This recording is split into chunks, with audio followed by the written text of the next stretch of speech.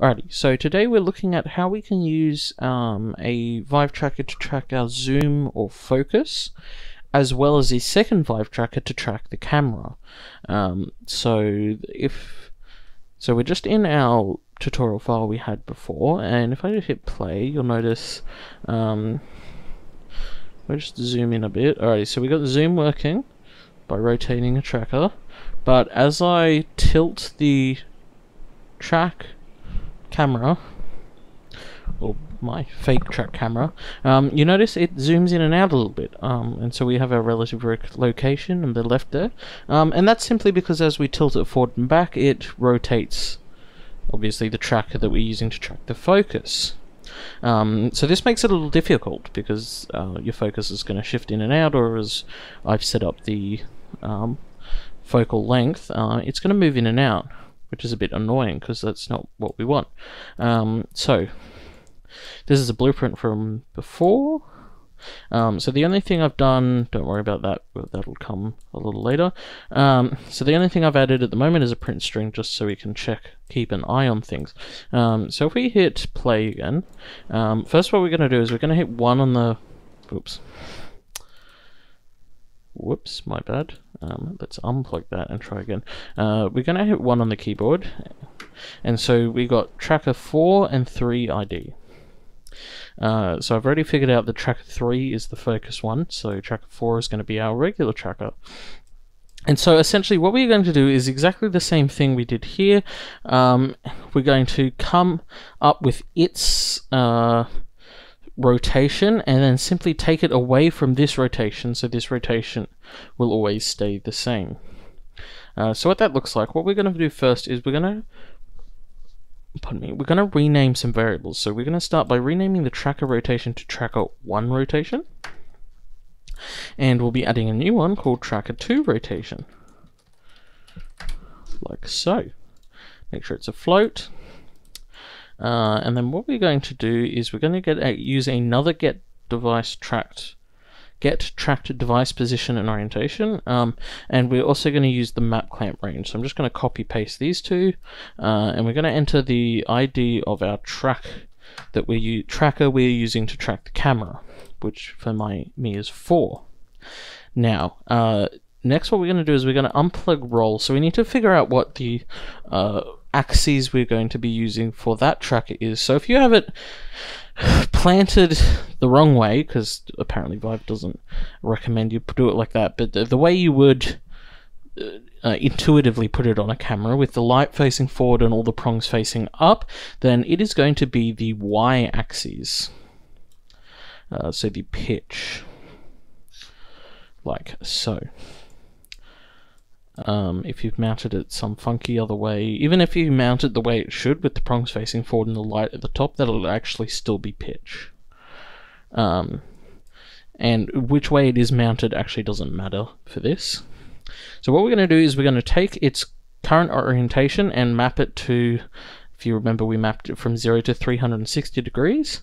We are then going to just reuse this delta rotator. Isn't that handy? So we're going to plug this into pitch at the bottom there, and we're going to get the tracker 2 rotation, like so, and we're going to plug that into the pitch as well. And so that is going to give us our value out here, and we're just simply going to take this existing value and add onto it this pitch. And then we are going to plug that into the set. Like that.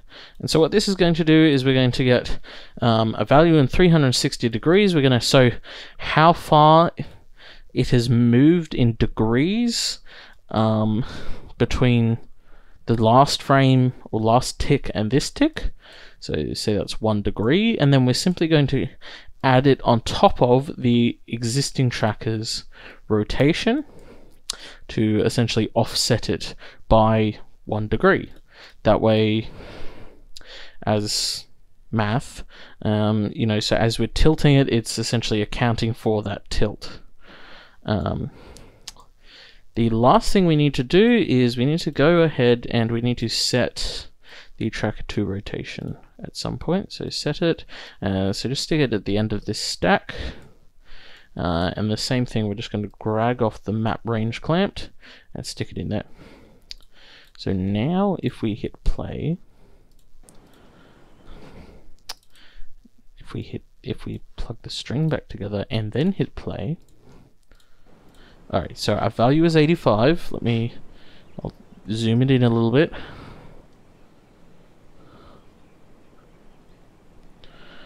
Alrighty. Now as I tilt the camera up and down, the value is changing, but am I reading the wrong value? Oh, I was reading the tracker 1 rotation this whole time. I meant to read the relative rotation. That's... I mean, you saw it working and then not working with the zoom, so I'm not going to redo it because of that. But essentially now, if we zoom in, now as we tilt up and down, as you can see, it's not moving. Oh, except for the base jitter that the Vive tracker already has in it.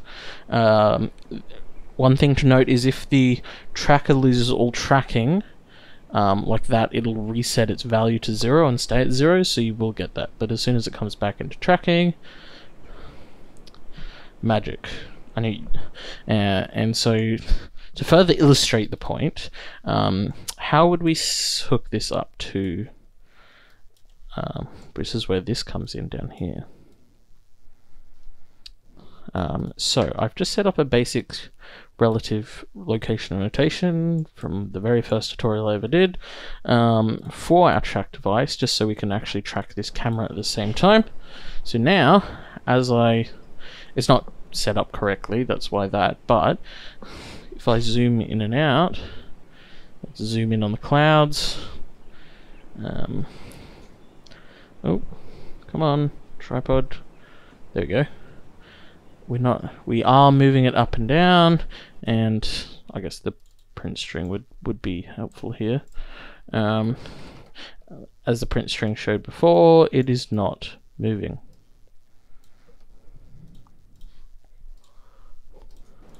Yeah, there we go.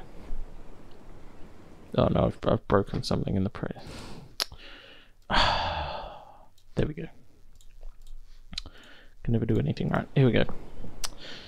Ta-da! So now as we zoom in and out, the value stays the same, even though we're moving it back and forth. So zoom in more.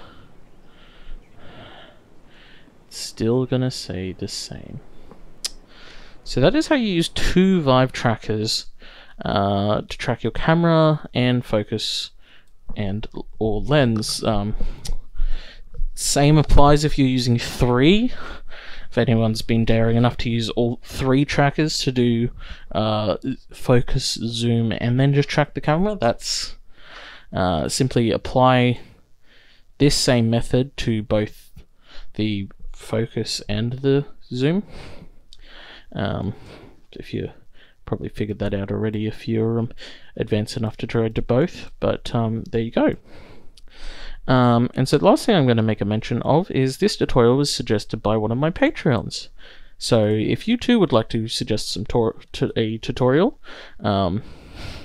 this one is a bit of math. I'm not the biggest fan of math, but yeah, if you would like to suggest one, or just go ahead and download this project without having to make it yourself and a couple of other things, then you can go check it out.